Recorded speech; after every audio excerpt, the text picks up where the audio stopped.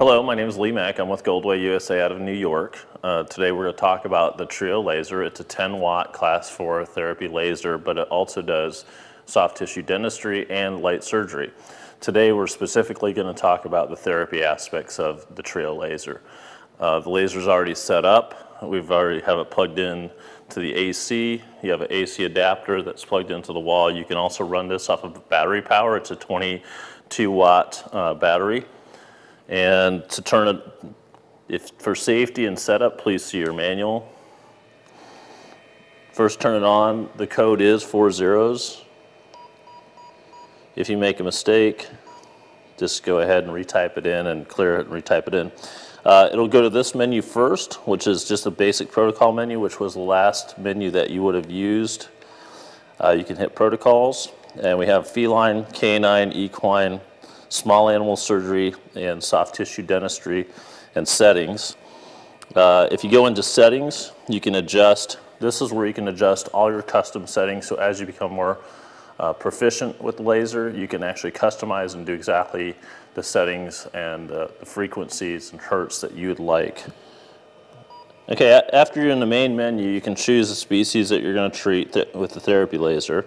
Today we're going to do canine, and we have presets that are already predetermined for the typical dog. The typical dog would be 50 to 55 pounds. Depending on the size of the patient, you will want to turn the laser up or down. You can go back. In the options key, you can do settings. So this is where you can actually set the brightness of your pilot laser, which is the red light. You can set the sound level for your beeps. If you have an anxious patient, you can turn down the sound totally. And then the backlight of the screen. And you can also turn your timer on or off. Okay. So some of the other features of the laser, as you go through each species, you do have a protocol for different treatments for the animal. Once you found a treatment that you want to execute and use on the patient, hit enter. This is the base wattage that would be for a typical patient. You can turn it up or down depending on the patient. We'll discuss that in the next section. At that point, you can either use the 4-way key or the touchpad to adjust by 0.10 of a watt. So if we want to turn up to 3, and then we go right to ready, now the laser targeting light is on. And at that point, once you're ready to treat, you can depress the finger switch, and you'll hear a beeping sound that shows that the laser is operating. You can depress it again to go to standby and just have your targeting beam. And then you can go to standby on the laser to adjust the treatment wattage or to go back to your main protocols. And for, again, like we talked about, if we go to equine and we go to back and hit enter, typical is 8.5 watts. That's for about 1,100 pound horse. And the felines are about for a 10-pound cat. So you have to use your clinical judgment to decide if you want to turn the wattage up or down depending on what you're treating. So some of the other options are timer, which you can have a timer. And this is just your information on your laser. If you ever have a warranty claim, on the info key, it gives you all the information, serial number, and that. And if you ever get in a situation where you're not sure where you're at, go back to protocols. It'll take you to the main menu. When you're finished with the laser, you can turn just a finger switch off here. So if you feel that the patient didn't receive enough of the laser treatment, you can go back and recycle and do that same protocol again. You can do a partial protocol, so you can do phase 1 and 2 only, then stop the laser, or you can turn the wattage down to achieve the amount of joules per centimeter squared that you need for that patient. If you ever have an emergency situation where you have somebody enter a room that doesn't have safety goggles on, or you're in a situation where you can't treat a patient efficiently and you need to stop very quickly, you can depress the stop key. It won't let the laser turn back on until you twist it and release it. So there's several protocols that you can use to be safe. First is finger switch, second is toggle switch over here, third would be the standby, and then the fourth is the emergency stop. And I can demonstrate Also that you can use this mouse device to choose your setting. And then you can also use the touchpad, or you can manually go down and adjust the power using the 4-way pad.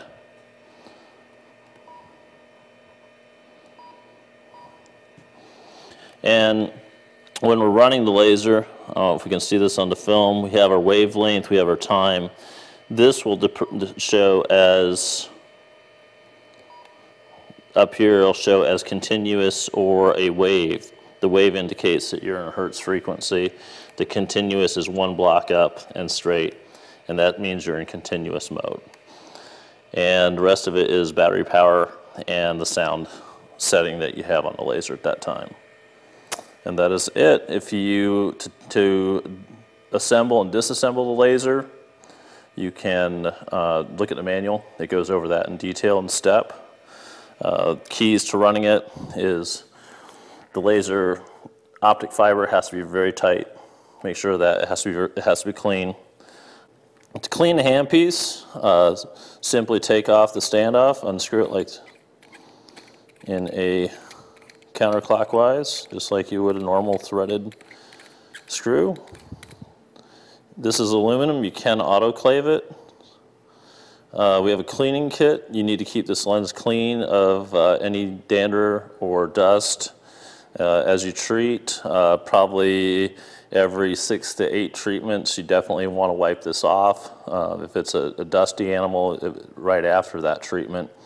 After you've cleaned the lens with the Goldway cleaning kit for the lens, you can put the standoff back on. Simply screw it on.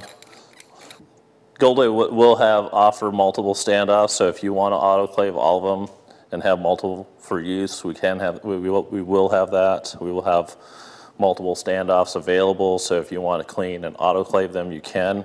We're also working on a plastic disposable cover that will go on the handset and be able to be used as a one-time use only. And on maintenance on the other side, make sure your optic fiber, when you disassemble, is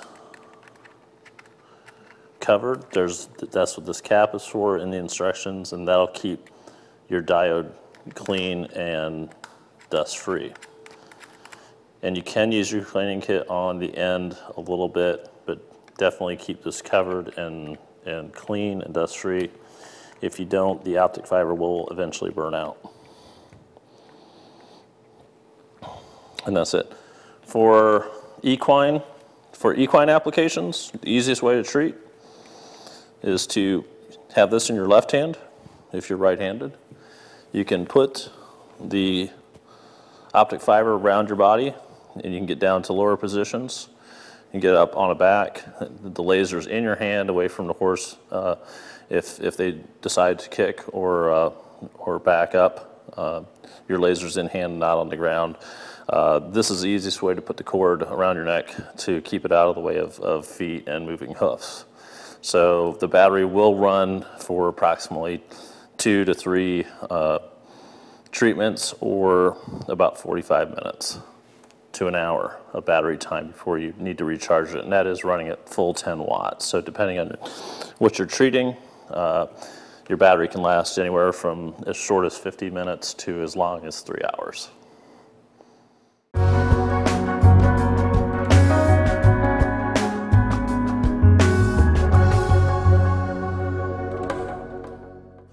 Okay, today, so this section we already have laser on. It's already had the key put in to get into the protocol. I've already hit canine.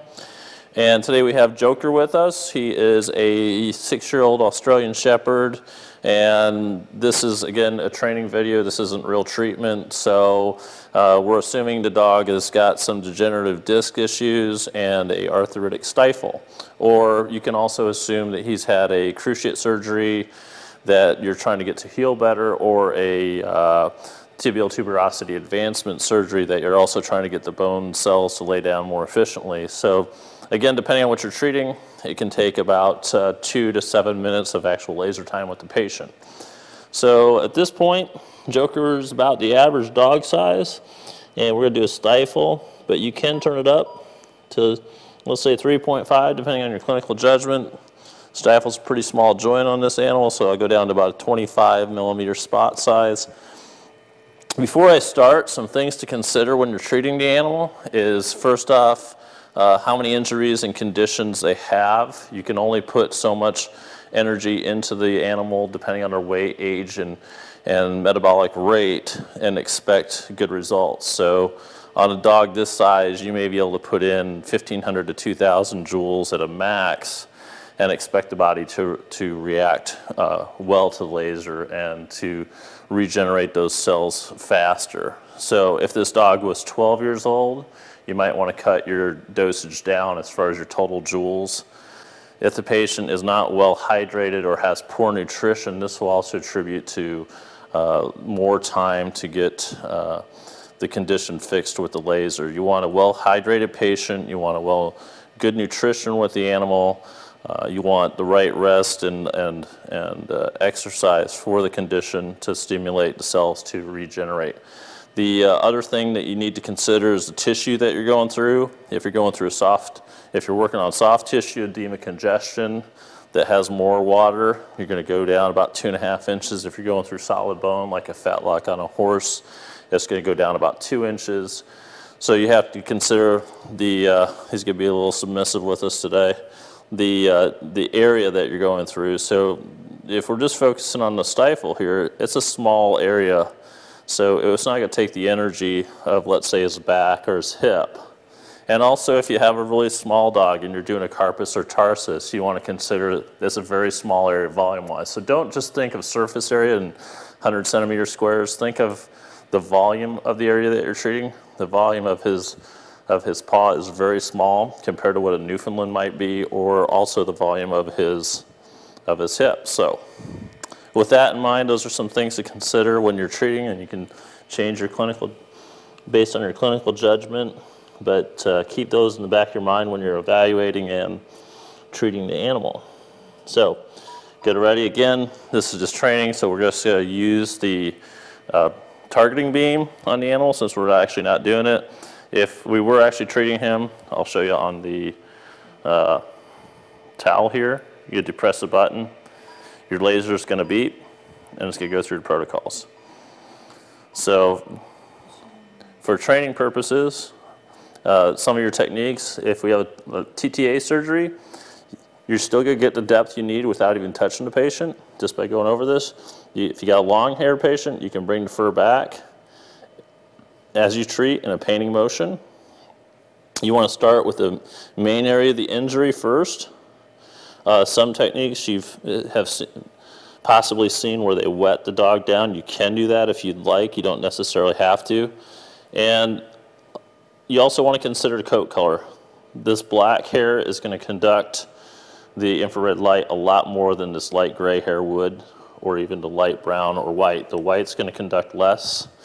So the darker the hair and also the darker the skin coat, and this guy's got some really light skin, so you don't have to go nearly as fast, but if you have a chow where they have dark skin and possibly dark hair, you'd want to turn your laser down by about 40% to 50% less, or you'd want to move your handset faster, depending on the area you're treating. If you're not used to laser, turn down the wattage to half and go through two protocols instead of the one. You'll achieve the same thing.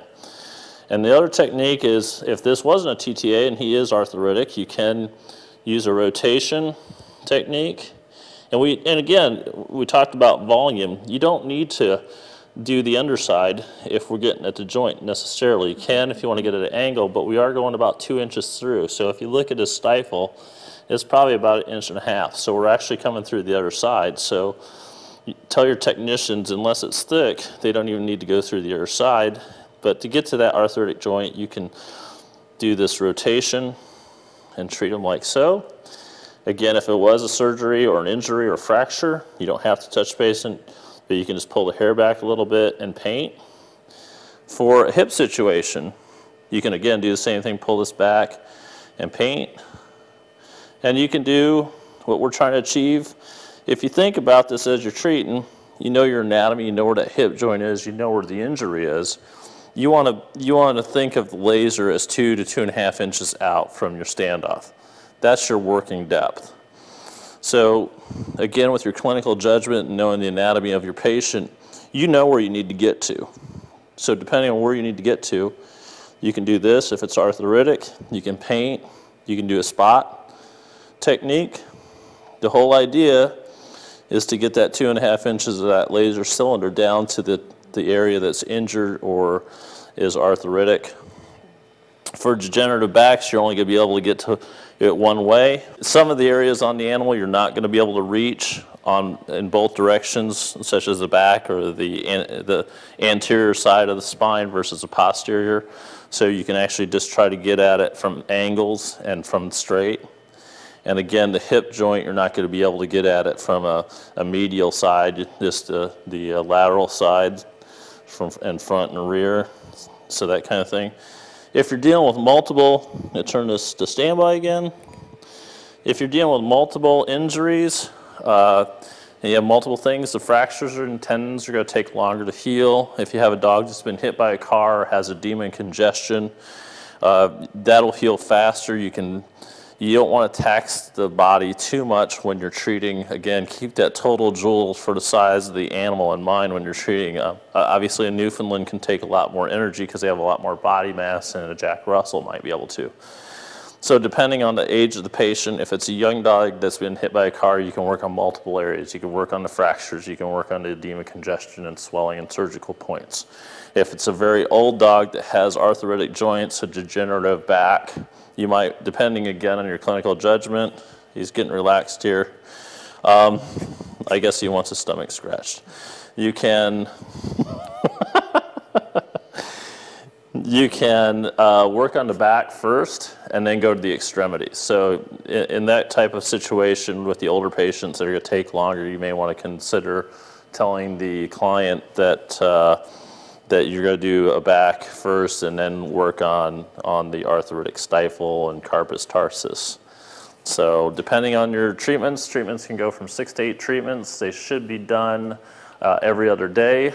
Explain to your client that it's like penicillin. You can't just take 1 or 2 doses. You have to take the whole series. So charge for the series. Don't charge for individual unless you have a dog coming back for just follow-up every other month for like arthritic conditions. So you want to explain to them that it can take 6 to 8 treatments. They should see results by the 5th treatment. And from a practice standpoint, you want to treat this like you would a nail trim. You as a doctor do the diagnosis, maybe do the first treatment or have your tech do the first treatment. We will have forms that you can use that have all the indications and correspond to our menu, so you can easily circle and go through the protocol that you want the tech to follow. And we have quite the actor here. But from treatments 2 through 5 or 2 through 7, what you want to do is you want to have your tech just treat it like a nail trim you would have in the clinic. So the tech would bring in the animal, go through your prescription on the laser, treat the animal 5 to 7 minutes, depending is what it's going to take, and maybe 10, 12 if the dog needs to relax a little bit. And then they just turn it back to the owner, and the owner takes the animal home again. But that's going to be the most efficient way. Unless you're in an equine situation, then call us. We can talk to you about specific equine situations and how to treat them. But for small animal practice, the best is to have the tech just do most of your treatments. It's the most cost effective, and you will get a good return on investment.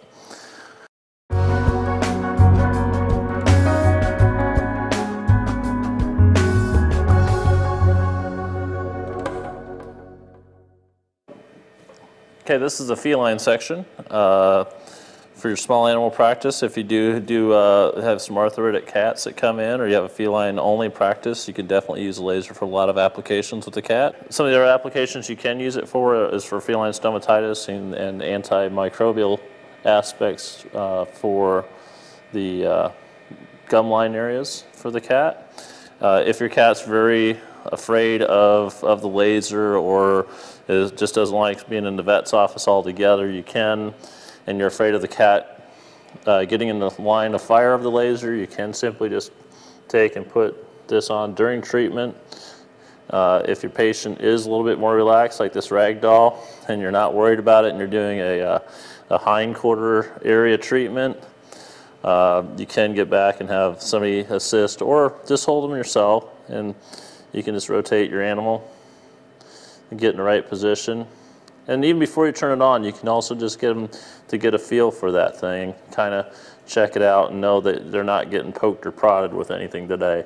So on this little cat, we turned the power down because she's about 8-9 pounds. So we turned it down a little bit. And when you're in question, you know, just treat under. You can always go back and treat again if you feel like you didn't get the correct amount of joules in the animal. You can always go back and go through a second round of treatment until you get a little bit more comfortable treating that size of cat.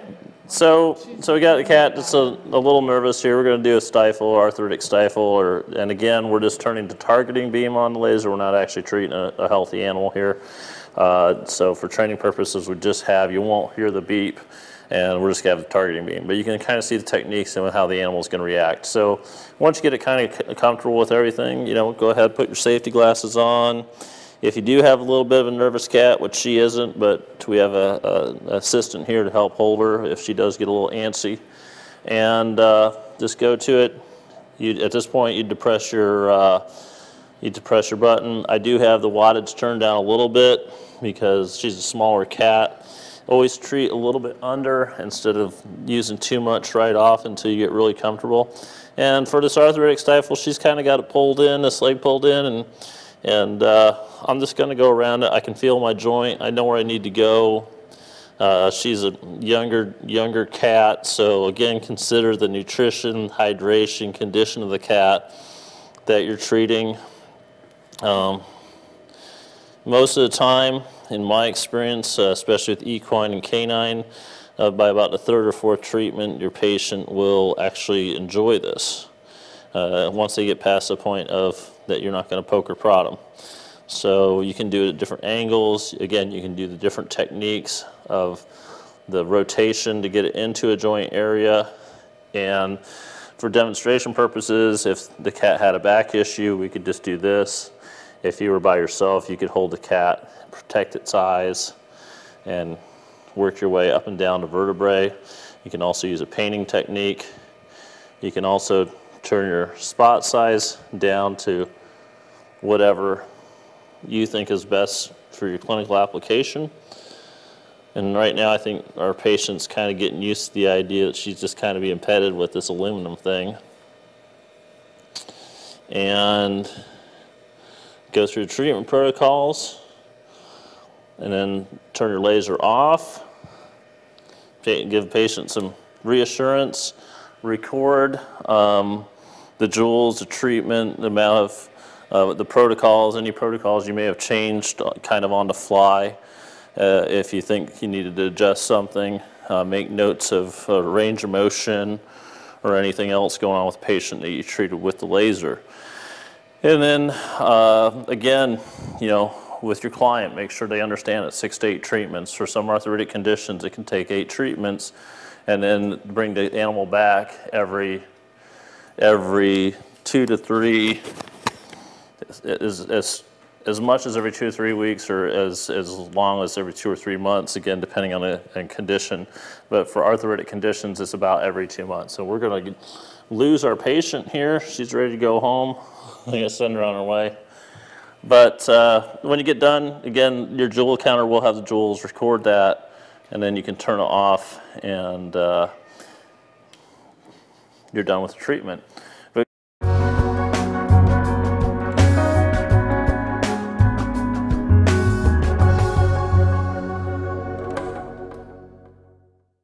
Laser. Today we're talking about the Diode Laser. It's the first laser in the veterinary medical field that offers 3 functions. It does therapy, small animal surgery, and small animal soft tissue dentistry. So anything from formectomies to gingivectomies to deep pockets, retraction of the gum line, to tighten up against the teeth. It can do all these things that you've probably seen in human dentistry and soft tissue lasers. It has the same applications, has similar software to the human soft tissue dentistry lasers, and can do all the functions that you would normally see in human dentistry. It is designed for small animals, not equine. The small animal surgery settings are for light surgeries such as tumor removals on ears and eyelids. It's designed for small cat declaws. It is not designed to do any large operations or amputations. Obviously, we don't have the surgical handset here today. It would be a foot pedal with a different handset and either 200 micron or 400 micron optic fiber to cut with. Again, this is the only one like it in the world that does all three. On the therapy side, we have the therapy handset that we went over earlier with the finger switch connected as opposed to a foot pedal that you use on the other two applications.